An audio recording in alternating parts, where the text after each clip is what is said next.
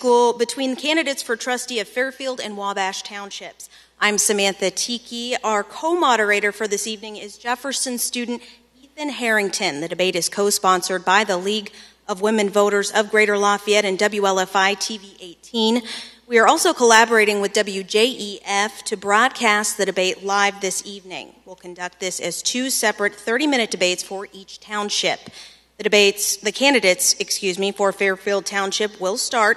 After a short break, the candidates for Wabash Township trustee will face each other. The candidates have agreed to the same set of rules governing these debates. Each candidate will give an opening statement followed by questions from the moderators. Candidates have 2 minutes each to respond to each question in a 30-second rebuttal before we move to the next question. The debate will end with closing statements. Our timers will make sure that we adhere to the agreed times. The candidates have not seen these questions in advance and have agreed not to bring prepared notes for the questions. We ask our audience here at Jefferson to please remain quiet throughout the debate so we can concentrate on hearing from the candidates in their own words. We drew names from a hat to determine who would give the first opening statement, and April won that drawing, so I invite her to begin. Hello, thank you for putting this on TV 18 and League of Women Voters. My name is April O'Brien, and I have been married to Trent O'Brien for 26 years. We have 4 children from the ages of 25 to 17. My parents, Tom and Terry Camp, have been active in the community for years. I'm qualified to do the trustee's job because of my experience managing a small business, as well as being invested in our community. My husband and I manage Sacred Grounds Coffee Shop, and it's on Wabash Avenue, and we've been down there for 20 years, and a lot of things have happened down on Wabash Avenue in that 20 years, and we are honored to be a part of that. I've also formed nonprofit, and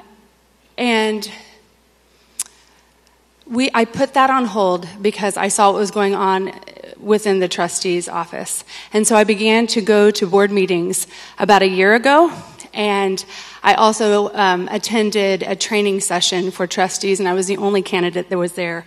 And so because our coffee shop is located right next door to the Fairfield Township office, I had a front row seat of what was going on. So as trustee, I will open the doors, making the township assistance more accessible, as well as connecting the clients to other resources within the community, giving a hand up to help reestablish self-sufficiency. Also, transparency is a crucial component of any elected official who is put into office. They are there to serve the people, not themselves. I will open the records to the public, and I will be working hard with the board to make decisions. I will also restore a good working relationship with the Lafayette Fire Department. They are currently serving our outside the city limits, the unincorporated area, and we are behind 3 years. Thank you. Monica. Hi, I'm Monica Casanova, and I'm running for the Fairfield Township Trustee Office. I am a current board member of the Fairfield Township Board. I'm a Lafayette Jeff grad and Purdue grad. I have a social studies education degree and 2 master's degrees in library science and public history from IU. Currently, I work as a case manager at a community mental health center where I work with individuals in their home to help them develop life skills and connect them to resources in the community. My family moved to the area back in 1993 from Southern California. Originally, I was born in Mexico. At that time, my family relied on support, social services. We relied on free and reduced lunches, WIC, for my mother when she was pregnant with my little brother. So I understand that families, even when all the adults in the household work, will need assistance from time to time. And I believe that the township office is a great asset to the community, and I can't wait to help the township office help those in need. I believe that I'm uniquely qualified, professionally and personally. My platform relies on transparency, accountability, and service with integrity. Thank you. First question is for Monica. How will you build and maintain trust between yourself and the township residents you serve? I think that's a great question. The first thing to do is to post those public finances, the finances of the township office. They are public information, should be posted both online and in person. Opening the office right away, having office hours consistently so that the people who need help can have access to the assistance that the township can provide, having readily available public board meetings and having them consistently at the township office and having them regularly. Thank you. April, how will you build and maintain trust between yourself and the township residents you serve?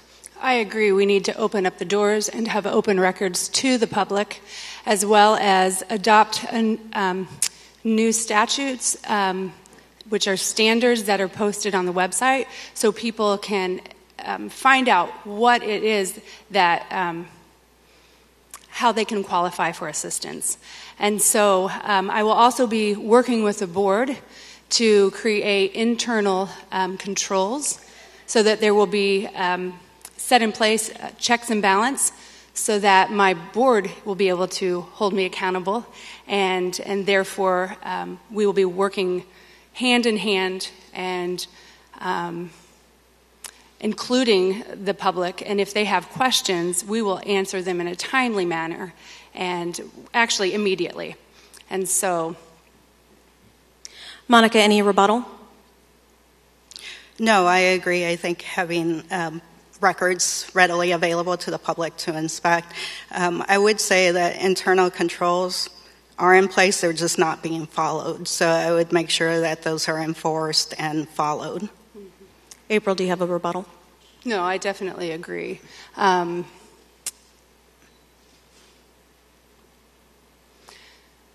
believe we need to make the board active, and as far as as a trustee, we need to be working with our board, because that is how we can be transparent, as well as they have a lot of good input. Your board is valuable.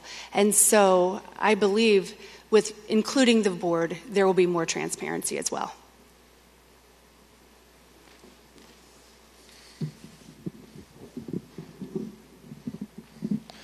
All right, our second question is, the township office doors have been locked since the beginning of COVID.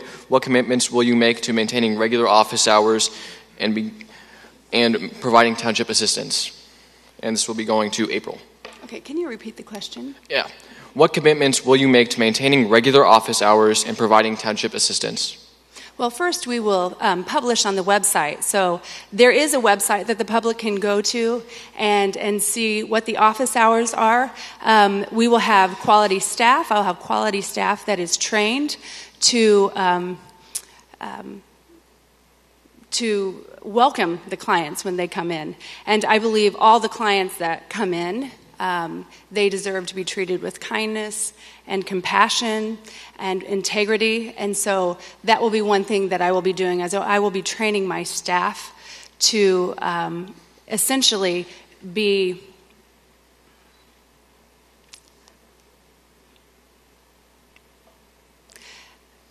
the hands and feet of the office. And to Monica, what commitments will you make to maintaining regular office hours and providing township assistance? I do make the commitment to keep and maintain regular office hours, to have them posted publicly, both on the door, on the website, and on social media, so that the public is aware of when those hours are available and when applications are being accepted. I do believe that who works at the township office should have a servant leadership mentality. They're there to serve the public and should treat everybody with respect and dignity. I make a commitment to provide assistance to those in need and to update the eligibility standards so that clients or applicants are aware of what's expected of them, what kind of documentation they need to provide with them at the time of their visit. All right, April, your rebuttal. I agree. We need to make sure that the office hours are posted, and to close them is detrimental. And I brought a family in, and they needed assistance with burial, and they were unable to get in. And they actually cracked the doors. The staff cracked the doors, and my experience was very cold. And all right, our third question will be to Monica, and it is, how many hours per week do you plan to devote to being a township trustee, and will this be a full-time position for you? Yes, this will be a full-time position for me. I commit to committing full-time. This will be my career for the next 4 years. I have given notice to my employer. They're aware that this is the commitment that I'm willing to make. So yes, this will be a full-time 40-hour position for me. All right, April, how many hours per week do you plan to devote to being a township trustee, and will this be a full-time position for you? Yes, this will be a full-time position. I do run a small business, and so when I began to go to the board meetings, I realized I needed to start staffing our restaurant, which is Sacred Grounds. And so I have been slowly staffing it to prepare so that I can go in and work with other trustees, and there is so much help for whoever goes in. For people, they want to see this office opened to give township assistance, and so I have prepared myself going in, and I am staffed at my coffee shop so I can be there 40 hours. Okay, Monica, any rebuttal? I have no rebuttal. April, would you like to say anything else, I guess? If not, our fourth question is, the township board is primarily responsible for the township budget. How will you work with the board and develop the budget? And would you empower your board to review and approve township expenses? To April. This is for me? Yep. Okay.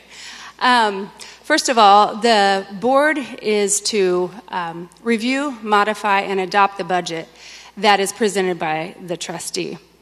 And so after reviewing the budget, can you repeat the question? I'm sorry. How would you work with the board to develop the budget, and would you empower your board to review and approve township expenses?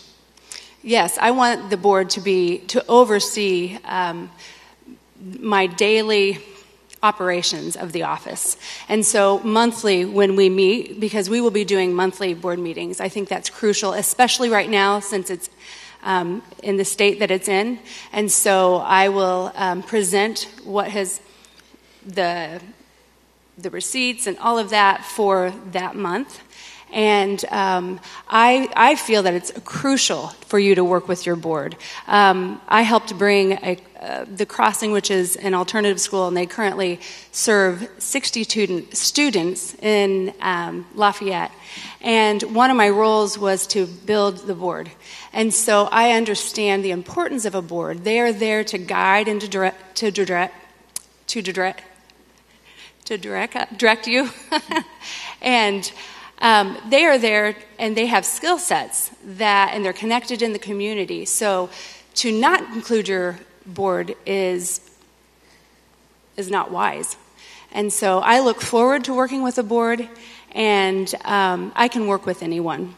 But I appreciate my board. I will appreciate my board, and so. Okay. Monica, how will you work with the board to develop the budget, and would you empower your board to review and approve township expenses? Yes, absolutely. I ran a unit of government as a public library director, so I know firsthand how to work with a board and how to develop goals together, how to reach those goals together. So definitely I appreciate the wisdom and the asset that a wise board can bring to the unit of government. So yes, I would definitely empower the board. They are another set of eyes. They provide oversight to the township office, to the trustee. So, and again, it goes back to transparency. It's being transparent with the board and the community. The board represents the community. They're also democratically elected.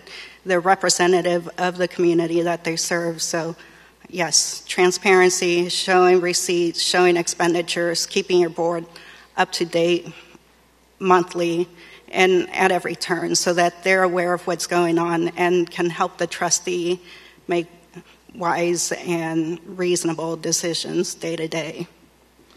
All right, April, do you have a rebuttal? No. Okay. Oh yeah, Monica, would you like to have a rebuttal? No, I don't have a rebuttal.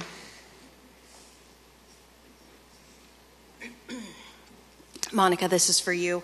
Do you believe the township should resume payments of $100,000 to the Lafayette Fire Department even though the township is not required to make these payments? Yes, absolutely. I think it's really harmful that the township trustee has withheld those funds. There is a contract in place, and the trustee has not respected or observed that. So that would be one of my first priorities, would be to restore those funds to the Lafayette Fire Department so that they can get the safety gear that they need, whatever it is that they need, so that they can continue to do the excellent job that they do.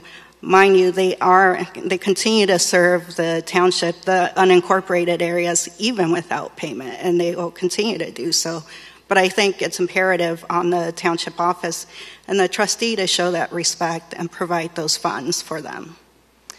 April, would you like me to repeat the question? Pardon? Would you like me to repeat the question? No, it's okay. I agree as well. We need to continue that contract, and we are 3 years behind. I have met with Fire Chief Doyle, and as well as PAC, which is the Political Action Committee within the fire department, and the fire department's union. And I have spent time with individual firefighters to listen and discuss the needs of the fire department. And so I do look forward to restoring that relationship, and I'm thankful that they have continued service and to the unincorporated area. So with that $300,000 I know right now, they need a second set of gear, and so I believe that that is important. Our firefighters go in, they serve our community, and if they go to a fire 2 days in a row, or 2 times in a row, they have to go in with wet gear, and their gear carries carcinogens, and so I believe that this is a shame that this has happened. And because of COVID, the cost of the gear has gone up. And so where we were looking about $350,000, it's now about $450,000, and there's a year wait. Monica, do you have a rebuttal? Yeah, I've met with Chief Doyle too a couple times and talked about projects, things that he wants to invest these funds in. And I'm also interested in restoring that relationship with the fire department, and I completely support them. April, do you have a rebuttal? No. Okay. April, this is for you. Your township has a budget of about $700,000 per year with paid staff. What experience do you have managing a business or organization of this size? Okay, I do run a small business, and so I'm capable of managing staff. And currently I think I have 6 on staff. And so I believe that that you need to create an environment that's positive, that people want to come in, and that we can work together. Would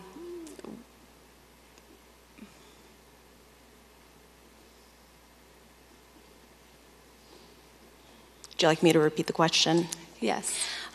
What experience do you have managing a business or organization of this size, being the $700,000 per year paid staff?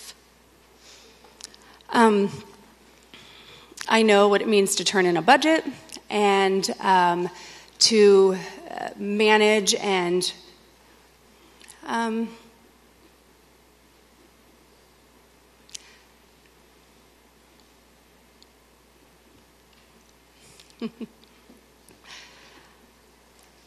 I'm done. Okay. Thank you. Monica? Samantha, can you repeat the question, please? Yes, I can. The township has a budget of about $700,000 per year with paid staff. What experience do you have managing a business or organization of this size? Sure. So when I was library director at Monticello, I was director for 5 years, and we had an annual budget of over $600,000. I had a 13-member staff, so I have that experience. I also worked for the Allen County Public Library System, where I was the public services manager for 13 buildings, including 15 direct staff and 150 staff indirectly. So I'm very knowledgeable about managing staff at all levels. I am also knowledgeable as far as working with budgets and boards and making sure that the staff is aware of what's going on. Training staff is one of my passions, and empowering them and being empathetic to their needs, but making sure that the institution and organization I work for is first. So yes, very much so. I do have experience managing staff. I have experience running organizations. April, do you have a rebuttal? Yes. I have looked over the budget for the last 4 years, and I have been working with Bill Jones, who is a trustee in Tippecanoe County Township. And so I am, for a year now, I have been in training to be able to understand the budget and where the different line items where things need to be applied to. So I have been learning that side of the trustee's office. Monica, rebuttal. And even though I do have that past experience, I'm still always learning. So I've met with Bill Jones at least once, if not spoken to him more on the phone or over email. So I'm constantly learning because every unit of government is different. So even though I do have experience, I am still a learner, always willing to learn. And learning is something that I'm also passionate and care about. I do that every day, and that's what I train my clients on. All right, next question is for Monica. How will you manage township assistants? So the township assistants, first, you have to look at the eligibility standards. And the eligibility standards basically outline how applicants can qualify for assistance. Those standards have not been updated since 2019. I'm currently working with the board. I am on the board. I'm working with the other board members to update those standards because some of the income guidelines and other guidelines that we're using are completely out of date and no longer meet the needs or the reality of our clients. So it puts applicants, clients who need the help, really out of luck here. So we need to update those standards, and I want to make the application process as easy as possible because it's very onerous, but I understand that it has to follow a statute and what the State Board of Accounts sets out. I'm always cognizant of that, of following the rules and making sure that we're doing what we're supposed to be doing. But I am definitely always have my eyes set at helping those in need. But it always comes back to those eligibility standards and setting those guidelines up, making sure they're updated and true. April? Yes, I agree. We need to open our doors so that township assistants can be accessible, as well as adopting the new standards because the website hasn't been updated. And so we also can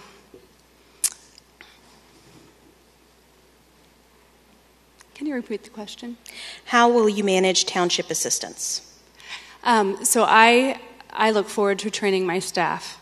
I believe that everyone deserves kindness and compassion. And so when they come in, I think it's important for the staff, the case managers, to listen and to assess the needs. If we are unable, because there are standards, and some people may not qualify, but I believe that we can be the coordinating, that case manager can help coordinate other resources within the community.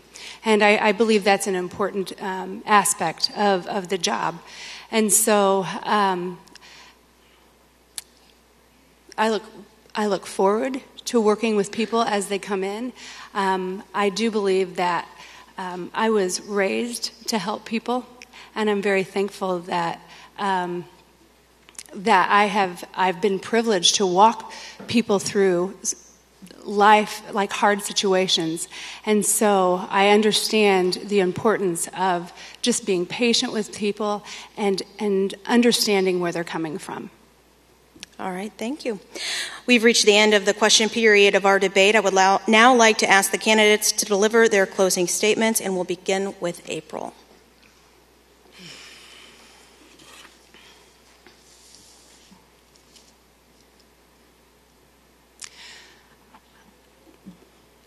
I believe that I am equipped to do the trustee's job. I was a concerned citizen, and I watched what happened in the trustee's office. And because of that, I began to get involved, going to board meetings way back way before, I think September is when I went to my first board meeting. And one of my experiences, and this really is why I decided to step in, is I had a neighbor of ours who had had a heart attack, and she was pregnant, and they took the baby a month early. And when we tried to help her get assistance, she was denied. And I actually went to the board meeting to ask, what is going on in the township? And I was very thankful. There was a lady, her last name was Hessian, and I don't remember her first name, but she was part of LUM. And she actually directed us to go to LUM, and we walked her through the process of getting back on her feet. This single mom, after having a heart attack and a C-section, went back to work 2 weeks later. And I'm proud of her for doing that. But I think that we need to have these doors open.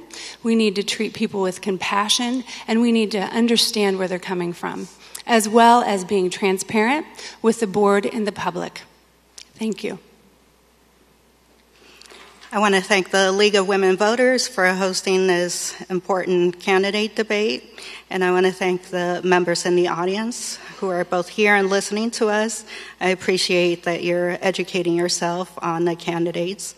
I'm excited to be running for the Fairfield Township Trustee office.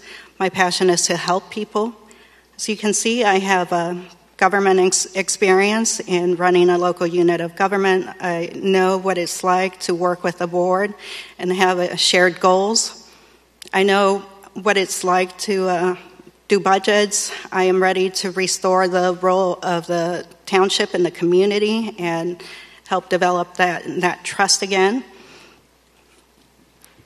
In my recent experiences as working for LUM and as a case manager for a community mental health center, I understand what kind of resources are available in the community and the type of things that people need. I'm running on a platform again of transparency, accountability, and service with integrity. If you have any questions, you can follow me on Facebook at Casanova for Office. Thank you again. I want to thank the candidates for their participation this evening. To find out more about these candidates and all the candidates on your November ballot, we encourage you to use the League of Women Voters online voter guide at www.vote411.org. Please stay tuned as we resume our debate with the candidates for trustee of Wabash Township. We'll be right back after a short break.